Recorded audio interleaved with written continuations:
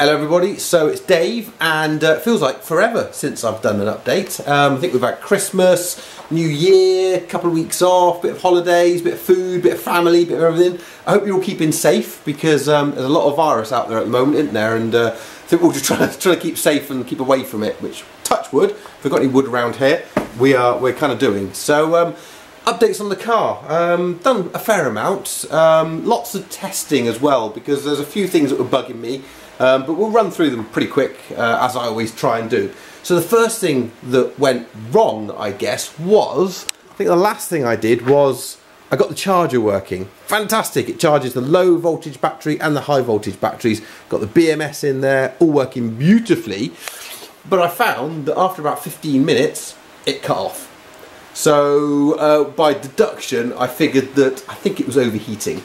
And so the power distribution module here, which does the charging, actually has exhaust and input for water cooling, and when it's in the Nissan Leaf it's all one stack, so the cooling cools the motor, the inverter and the charger all in one system. But of course I've separated them, the inverter and motor up front and the charger is at the back. So I needed to make a cooling system, which I've done, and it's a little bit over-engineered to be honest, but I thought I'd just share it with you. So what have we got? We have, as I pointed out here, an exit for water. So I've got a hose, well I'm not getting the right bit, I've got a hose here going down. If we come around here, I have a hose input here.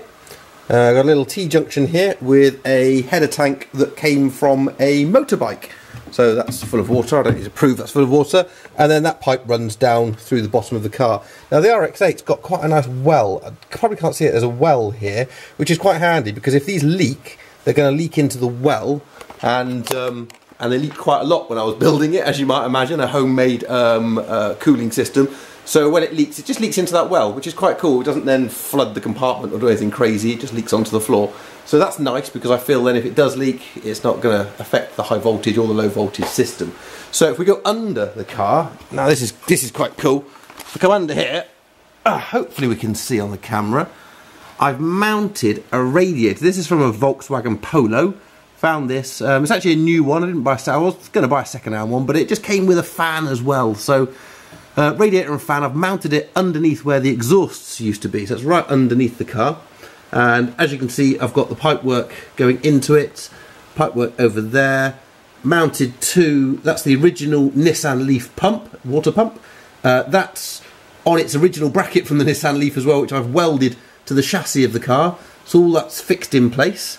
And the wiring for the motor and the wiring for the, the wiring for the motor and the fan is all on the same wiring. And what I did, if I get up, is because I got no way of controlling the motor really. I could potentially look at the can and see when the thing was getting hot, but I thought there must be a simpler way of doing it. So I found this cool little device here, which is a temperature sensor board, and you can see I put the sensor here on top of one of the outlets for the water, and you can set it to a certain temperature. When it gets to that temperature, a relay triggers and it just sends 12 volts out. So quite simply, when it gets hot, I've set it to 25 degrees, it triggers 12 volts and the fan and pump come on. So I think I'll do a little demonstration. Let me put the camera down, I'll get this ready, I'll do a demo and I'll show you how it works. Right, so I've turned the ignition on, and I think on the camera, can you see that? 20.3, I think it's just a bit of a wire in the way, but that's 20.3. If I put my thumb on the sensor, it'll start to climb quite quickly. I'm not sure if my thumb will get it to 25 degrees before it gets too cold. 23, well it won't bore that, but I've got my heat gun here, so I'm just going to whack the heat gun on, and you'll see the temperature will rise pretty quick.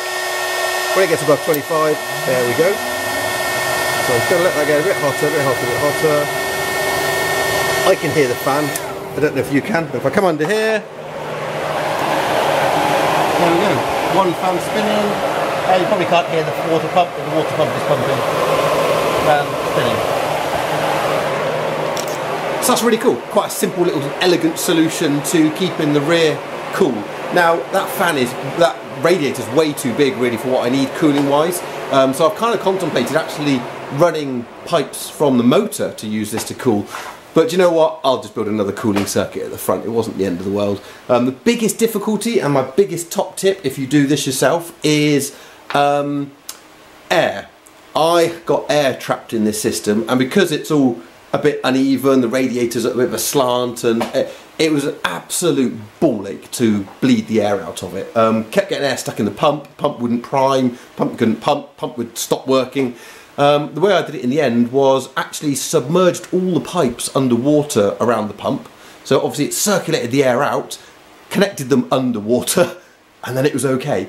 So I don't know if that's a technique to use, but it worked for me. I've got no air in the system and it pumps beautifully, keeps it lovely and cool now when it's charging. Only thing I've got to do now is put some antifreeze in, which I'll do in the header tank. There is a bleed. I can bleed water out the bottom. I'm not going to do that for fear of getting air back in. So I've actually bought a giant syringe. Where is it? Here it is. Giant syringe. I'm actually just going to syringe water out the top, put the coolant in, run it, and so on, until I've got about, I think it takes about 2 litres, the whole system. I'm going to put a litre of antifreeze in there, and that's this side done. So other thing I've been working on is that while I was doing all that, I noted that my Arduino, when I turned it off or turned it on, was reprogramming it, my water pump made a different tone. It would go, I was like, that's not right. Why is it drawing current through my Arduino? And it might explain why my Arduino was getting quite hot as well. I still don't fully understand why, but what I've done is I've now put my Arduino on a separate circuit. It's not on the 12-volt circuit of the car. It's I've got a little 5-volt converter here because the throttle pedal is 5 volts. So that takes 12 volts from the car, converts it to 5 volts, powers the throttle pedal. It now powers my Arduino as well, and that little gremlin has gone away. The other gremlin that I had that was the same thing was my little display in the car that displays, it doesn't yet, but it's going to display how much percentage of battery you got left. When you put the throttle down, it will cut out. And I think it was the same gremlin going on, because now I've put this all through the 5 volts. That doesn't happen either. However, another thing that was a bit odd is the display would randomly display odd characters. And that's a wiring issue. I think the wire I used was too thin to just get the signal the distance I need it to. So I'm just in the process of rewiring that, and I'll have my little display working again.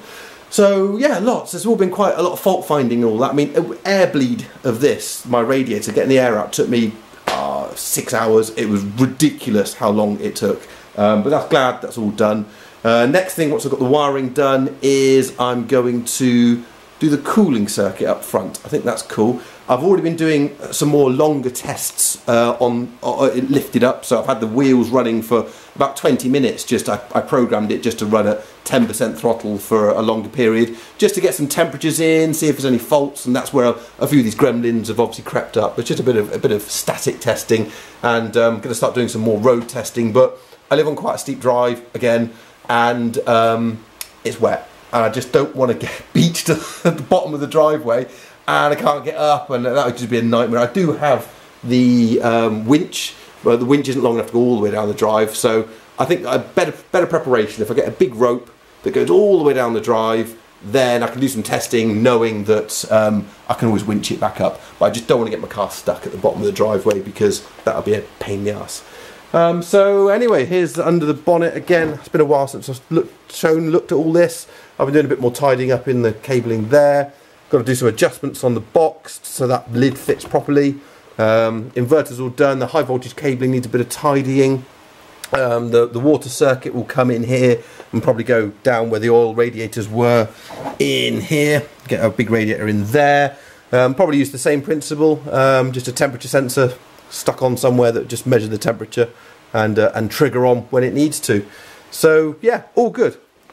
All good progress. I'm going to carry on working on it this evening, process this video, get it up there. But again, thanks for your time, thanks for watching, stay safe, and I'll catch you next time. Cheers.